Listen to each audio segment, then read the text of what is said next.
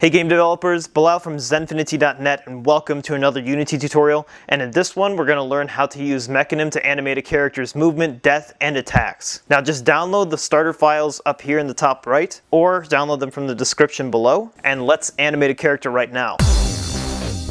Alright, so by the end of this video you should know what a Mecanim state is, and you should know how to transition between these states. Finally, you should be able to create a Mecanim state machine for animation. That's everything that we are going to be covering in the video. The video in front of you is what we're going to be creating. So we have 4 buttons here that we can click to animate our character in a certain way, and we're just going to be creating a simple script that will drive all this functionality. Let's get started. Okay, if you haven't already, go ahead and download the project starter files and open a new project and import the Unity package that you receive when you click on that link in the description below.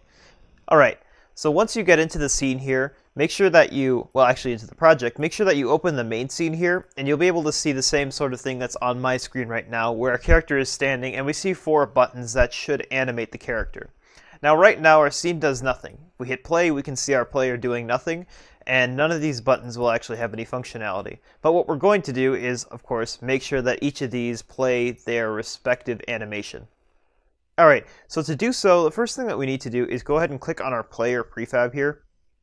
And actually, instead of our prefab, we can click on the player that's right in the scene here. And we see that he has an animator component, but he doesn't have any animator controller. And the animator controller is really where the core of Mecanim is found. So let's go ahead and create a new animator in here. And we'll call this the character animator. Okay. And so let's click on the character in the scene again. Sorry. And drag this over here. Now, we'll go ahead and see what this looks like by double clicking. And all there is an exit in our Mecanim states here. So before we go ahead and edit these Mecanim states, we want to grab some animations. Now in our scene we have a Blender model here that's set up with 4 animations. We can go ahead and click on the cast one and then hold shift and left click on run to select all of these and then drag them into our Mecanim state machine. And looks like our entry is over here. So I'll go ahead and drag these farther over. Okay, and so what I want to do is, first off, make sure that we can actually translate, or go into any of these animations here, transition into any animations here, and then we want to actually enter into the idle state here. So I'll go ahead and right-click on our entry state here, and I'll hit Set State Machine Default State, and click on our idle state afterward. Okay, perfect. Now, let's go ahead and create some Boolean parameters here so that we can actually determine which state we want to go into. So let's drag our idle here, and I'm going to position all of these around our any state transition here, because what's going to happen is we'll have transitions from any state into each of these, and that way we can just transition from any state by setting some booleans to true. Okay, so let's go into parameters, and let's hit the plus and hit boolean. Now let's name this first one idle. And you can probably guess where we're going with the rest of these. So let's make this one attack. And then we'll do run. Oh, sorry, this should actually be called move. Move. And our last one is going to be die. Okay, so I'll rename this to attack. And I'll rename this one to move. Okay. Now let's go ahead and create our transitions. This is really the core of what drives the logic behind our Mecanim states here. So let's right-click on any state and hit Make Transition. And we'll start with going to idle. Now from any state to idle, we want to have the one transition. We want to have the condition over here by clicking on this arrow. We hit this plus here, and then we have idle, and it has to be set to true to go from any state into idle. And that's how the flow of Mecanim really works. So there's one more thing that we want to make sure happens, and that's that we can't transition to ourselves, as we don't want to keep playing the same transition over and over again. We want to transition from any state that isn't idle into idle. So let's go ahead and uncheck this, and we're going to be doing that for the rest of these states too. So let's right click onto any state again, hit Make Transition, and then go to attack. And let's change this off and go ahead and add the condition where attack must be true. And we'll go ahead and do this for the rest of these. So with die, turn off can transition to self, add the die condition to true, and the same for move.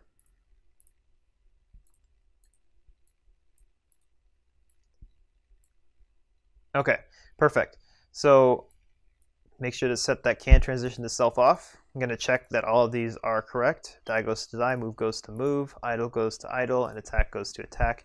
And all of these cannot transition to themselves. Perfect. Okay, so the method that we're using here is that only one Boolean needs to be true to make one of these work. Now, you might be wondering, what if we have two of these Booleans activated? And that's something that we're going to manage in code. Basically, whenever we animate something, we're going to want to set all of our other animations off in this simple situation. In some situations, you may want to run multiple animations at the same time, in which case you would choose presets for which animations to activate. Okay, so for this example, let's go ahead and go back to our scene here. And let's look at our character. And I'll go out of 2D here. And I'll actually just go ahead and see if we can play this. And it looks like our character did go straight into the idle state here. So why don't we go ahead and click on our animator again and see what's happening. So idle, you'll notice, is actually looping. And that's because if we go ahead and double click on this idle animation here, we can see that loop time is activated here, and that's something that's been preset in Blender. Now that's the same with running, but with dying and casting, or dying and attacking, we actually have this loop time off because we only want to cast, or we only want them to fire once. Okay, so let's go ahead and set attack to true. And I'll go ahead and drag the animator off to the side here for a bit. So if we set attack to true, then we notice that that goes through and our player goes into attack. So I'll then set move to true. I'll turn off attack. I'll turn off move and hit attack again. And then I'll hit die. And then we'll go back to idling. So our state machine is working by logic, but how can we make a script that will do all of this once we hit each of these buttons? And so that's what we're going to be doing next. So why don't we go over here into the project view and click on the scripts folder here, and let's create a new C# script called Player Animation Controller. Okay, let's go ahead and open up this script in Visual Studio. And I'll just delete these defaults I have here. And the first thing I'll do is create a region, which is just a method of organizing our code called attributes. And I'll have an end region here. All right, so the first attribute I want to have is the animator itself, which refers to that Mecanim controller. So I'll write private animator, and this is just a reference to that. And now we want 4 string constants that are going to refer to each of our animation parameter names. So we're going to use those to fire our animations from the script. So we'll start with private const string idle animation bool. And this is going to be equal to idle as a string. Now, if you don't know what a constant is, basically in C# it is something that cannot be changed after compile time, so it must be something that we can set right here and can never change. Okay, so let's go ahead and copy this and paste it 4 times. So this next one will be death animation boolean. This one will be attack animation boolean, and then this one will be move animation boolean. Okay, and let's set the strings appropriately. Die, attack, and move. Perfect. So moving on, let's go ahead and create a start function here that will set the reference to our animator. So private void start. And in here we'll write animator is equal to get component animator. Okay, perfect. So now we have a reference to our animator, so we can write some functions that will actually use this animator. To begin with, let's write a function that will disable all animations that are not one that we pass through as an argument. That way, whenever we want to animate either moving, attacking, death, or idling, we can make sure that all the other ones are disabled so we don't get any wonky behavior. So let's start with private void disable other animations. And this will take an animator and an animation parameter. And like we said, we'll just go through every parameter in the animator and disable all of them. So let's go for each animator controller parameter in animator.parameters, which is all those things that we saw in Mecanim. If you want a quick visual of it, we can go ahead and click on the animator here. That's just all of these 4 parameters. That's basically just an array of them. Okay, so let's, in our for each loop here, make sure that if the parameter name is not equal to the thing that we're trying to animate, animation,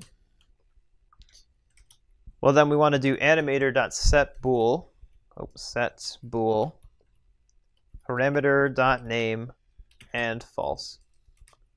Perfect. Okay, so this way we'll disable everything that we're not trying to animate. Now, let's go ahead and create our animate function, which will allow us to animate that one animation exclusively. So let's type private void animate string bool name. And in here, we'll first call disable other animations with our animator and with our bool name, which will, of course, disable all the animations that are not the one that we're passing. And now we'll write animator.setBool, which is how we animate something, bool name, and true. So for example, if we passed die into animate, it would then disable attack, move, and idle in disable other animations, and then it would set die to true here, which would make our character fall over. Okay, so now that we have animate all set up, let's go ahead and create another region for all of our animation functions.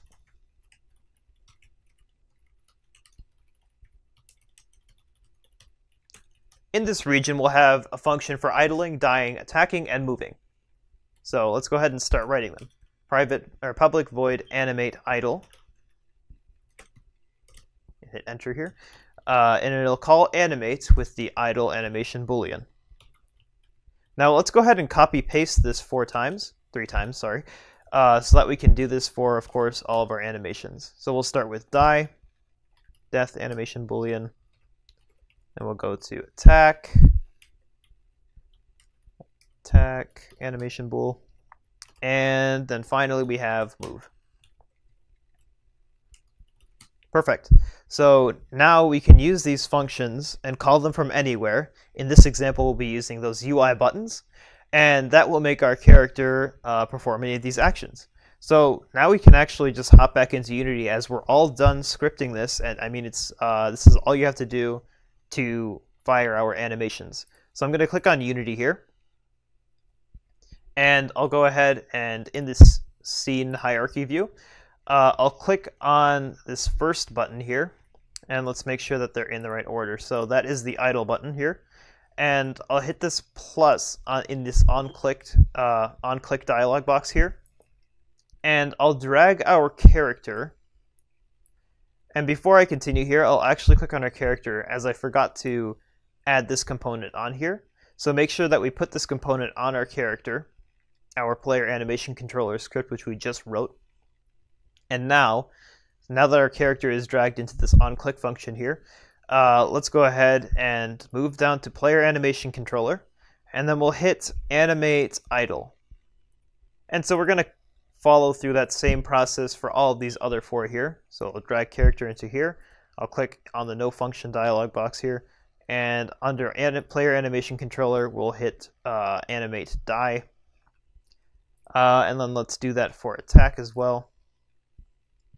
Drag our character, animate attack, and with move, we will drag the character, and we will hit player animation controller with animate move.